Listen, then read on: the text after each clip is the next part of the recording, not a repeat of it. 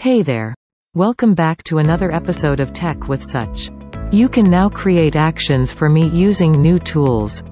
If you are new to the channel, make sure to subscribe and also click the bell icon so you can be notified for future tutorials. Hey Jessica.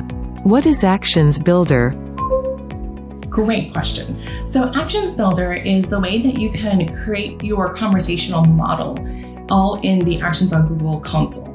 So historically, when we first launched Actions on Google, what you would do is you create the project in Actions on Google console, and then you would develop your conversation in Dialogflow, which is a fantastic tool.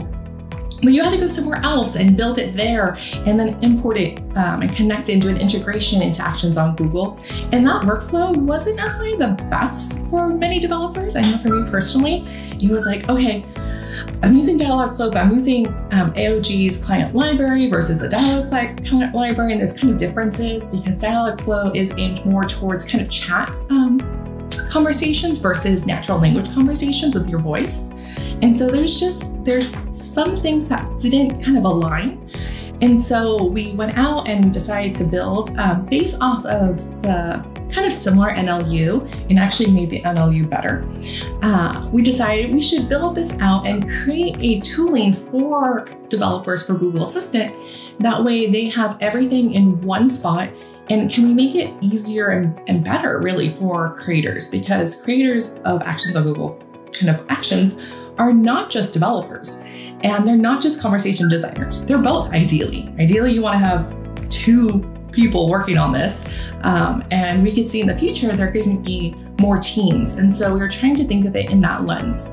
And so Actions Builder is a new mental model on how you could think of conversations. And there's new terms and there's kind of a new way of building. But the key thing is there's Actions Builder, which is the GUI. It's kind of a nice representation of the conversation that's fairly friendly, and it's easier to kind of follow and track where you're at in the conversation.